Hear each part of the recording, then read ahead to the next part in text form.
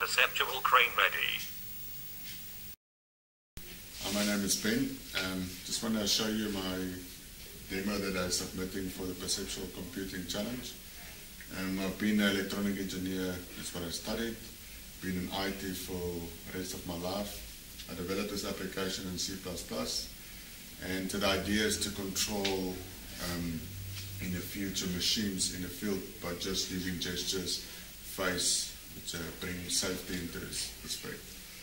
What this can do at the moment will be in simulator mode, and it can be a real mode. At the moment I just developed the simulator mode that watch your face if it is in view or not. The alarm will go on, and it uses voice activation to understand commands it gets set, and then it uses the hand gestures to understand if it must go up. The hoist is at its top limit. Operation failed. Or it should go down. The hoist is moving down. The hoist is moving down.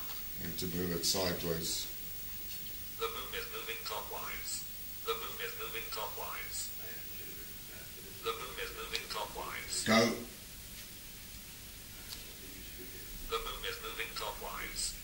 The boom is moving clockwise. The boom is moving clockwise. The boom is moving clockwise.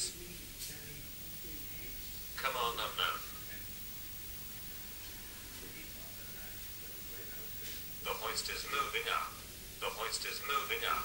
On this side is the timeline that shows you what happened in any given time, like a Facebook kind of view. The hoist is moving down. The hoist is moving down. The boom is moving clockwise. The boom is moving clockwise. The boom is moving clockwise. As you can see, it's got a lot of blending, Moving clockwise. and you can see The through boom the is moving screens. clockwise. The boom is moving clockwise. The boom is moving clockwise. The boom is moving clockwise. The boom is moving clockwise. The hoist is moving up. The hoist is at its top limit. Operation failed. Go.